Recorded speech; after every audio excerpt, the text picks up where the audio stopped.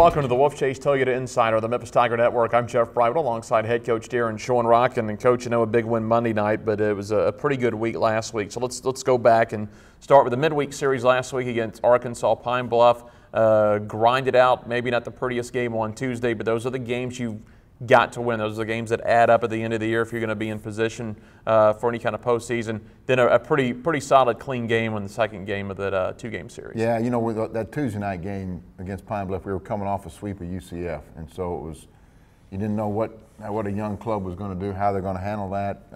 Very good opponent we just swept, and you always worry about those. And we didn't play a real clean game. We didn't make a few plays. We didn't execute some things offensively. Michael kept us in there enough to hang some goose eggs and get the win for us, and then Wednesday we came back and kind of caught focus a little bit. So that was good.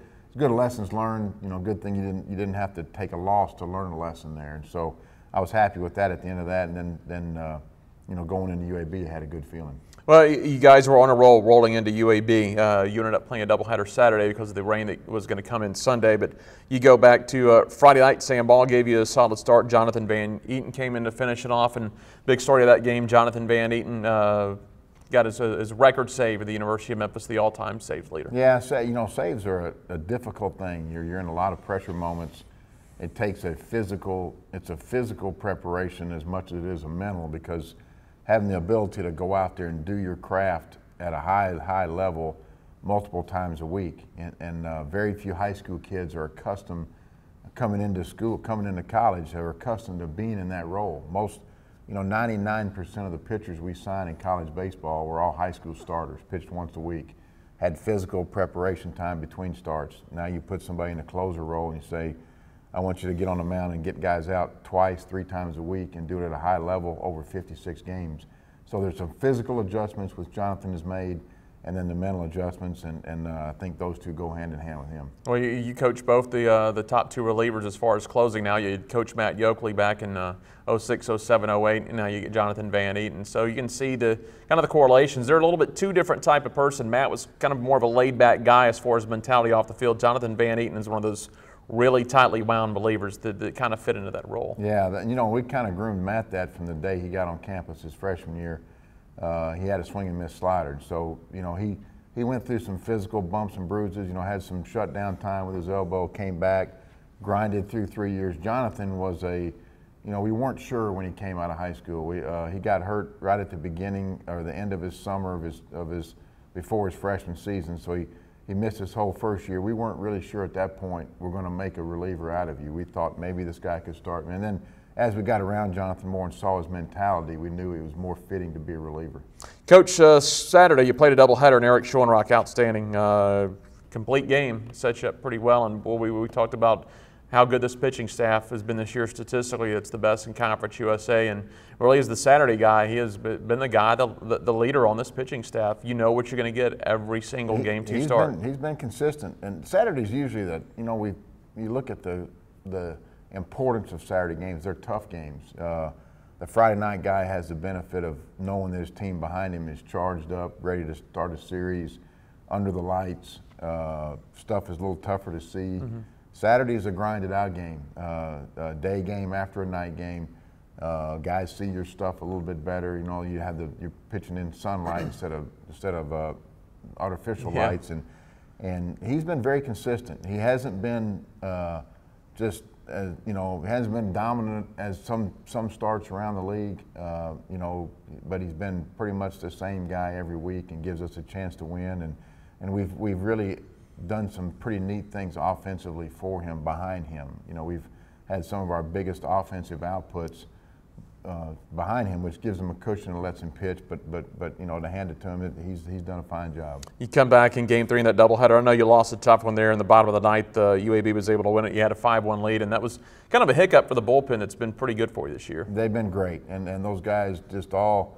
They pitched at the belt a little bit. They didn't grab momentum back. UAB got a little momentum with some mislocated pitches and snuck a few singles out. They were not a real power-laden team, and it got them charged up enough to get back to their bunting game a little bit and came from behind for that win. But that's a lesson learned, that you've got to locate and you got to command the pitches regardless of what the score is and who it is. I mean, college baseball hitters with aluminum bats in their hands are going to hit mistakes. Well, the best thing is you get 2 out of 3 at UAB. It's very difficult, as we know, in this league, which is a power baseball conference, to get sweeps. So you're happy to get 2 out of 3 on the road. Happy to get 2 out of 3 on the road, and we got to kind of take advantage of some opportunity somewhere to get that other one back. And we've got some tough things left in front of us with this team, but this team again is doing a phenomenal job of just, hey, today is what we got, and that's what we have to approach this.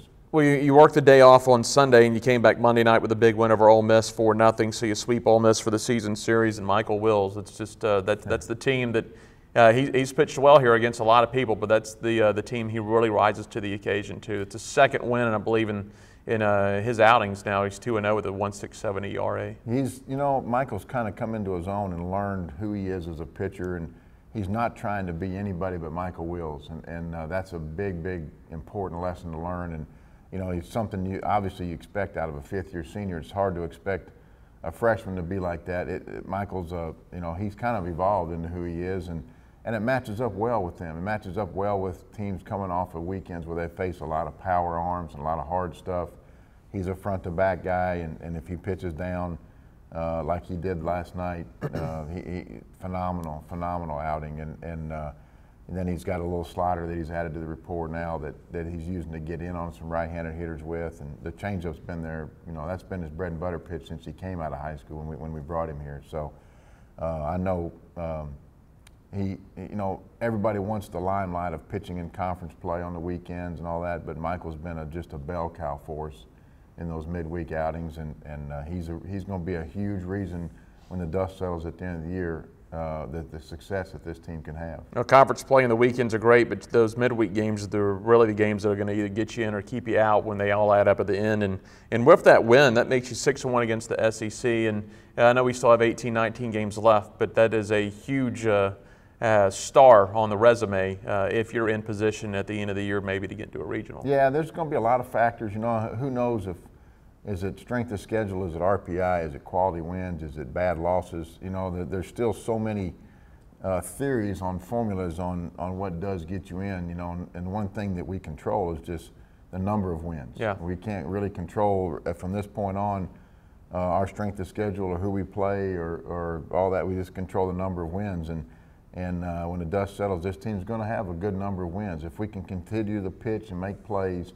And keep elevating who we are offensively. We still have moments where I get frustrated with our inability to execute a few things, and I look out there and it's a freshman and a sophomore and another freshman, and so I go, well, these guys are coming along slowly, but a lot more opportunities that will await us in the future against great competition. We've got a tough league schedule the second half. Still have a Mississippi State midweek game, an Austin Peay midweek game that are both leaders in their leagues right now. So we got a lot of tough challenges ahead of us, but this team is grinding out the second half of this season. Coach, Southern Miss comes in this week. They're a game ahead of you in first place. They're a team that was ranked in the preseason, got off to a decent start, then experienced some troubles. But here the last 2 weeks, they have gotten it back. They've put together a good little streak. So they're going to, you and Southern Miss are going to be the 2 hottest teams in the league facing off this weekend at FedExPark. They're very hot, Jeff, and they've got a lot more returning veterans in key roles than we do. They're 2/3 of their rotation is back, all conference pitcher back. Most of their lineup returning, so they've got more of what you expect. They're going more like what you expect them to go like. So challenges are good. The encouraging things, we have them at home, and we've started to kind of understand the importance of what home turf is and feel comfortable at home. We got to make life uncomfortable for them at home, and their solid weekend rotation, and that's going to be the challenge for our young hitters. And then next Tuesday night, you're back down at AutoZone Park against Mississippi State, a club that you had a coach with Ron Polk, and that'll be kind of a neat doubleheader. We've done that before, where the Redbirds play an afternoon game. You'll play the 6:30 game. Yeah, and that's a neat thing. All the tickets for that are going to be handled through the Redbirds, and the good thing is, we have it's it's a substantial rental fee to play down there, and the Redbirds are nice enough that night they control the tickets, but they don't charge us. So it's a good evening. It should be a good night, like last night was for fans from both schools to come down and see their teams in action in beautiful downtown Memphis. It was a wonderful atmosphere and evening last night, and we expect the same for the Mississippi State game. All right, Coach, we'll talk to you this weekend out at FedExPark. Thanks, Jeff. That is head coach Daron Schoenrock, and I'm Jeff Brightwell for the Wolfchase Toyota Insider on the Memphis Tiger Network.